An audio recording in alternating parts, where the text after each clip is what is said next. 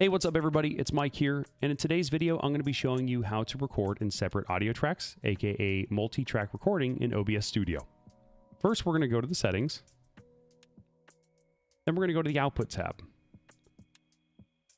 Under the streaming tab, we want to make sure we always have the first audio track selected here.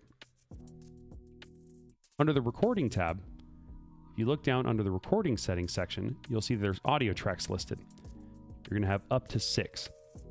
OBS will allow you to record and split up to 6 separate audio tracks.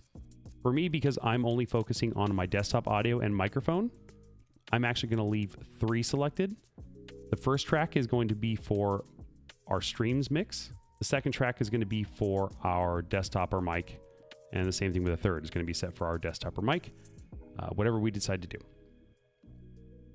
So go ahead and hit OK. Next, we're going to focus on the audio mixer in OBS. Down at the bottom of the audio mixer, you're going to see these 3 dots. Let's left click that and select our advanced audio properties. And here we're going to get a horizontal layout of the properties of each audio source that's going to be listed in OBS.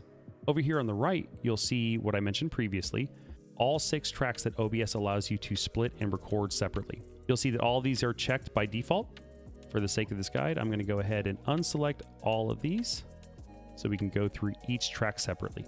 So if you remember, in the settings under our output tab, under the streaming tab here, we left the audio track selected as audio track 1.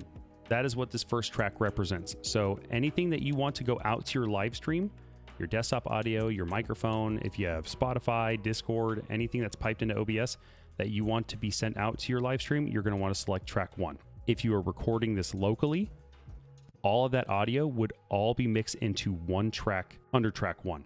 But if you wanted to record each individual audio source separately, that's where the rest of these tracks come in. So if we wanted to record our desktop audio separately, we're just going to go ahead and select track 2. So now we'll get a separate audio file for just the desktop audio. And the same thing applies for the microphone. We're going to select the 3rd track here.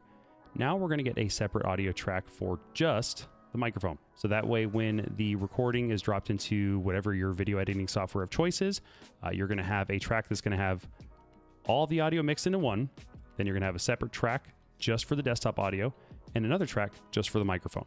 And the same rules apply. If you had Discord, you could assign that to like track 4. If you had Spotify, you could assign that to track 5, and so forth.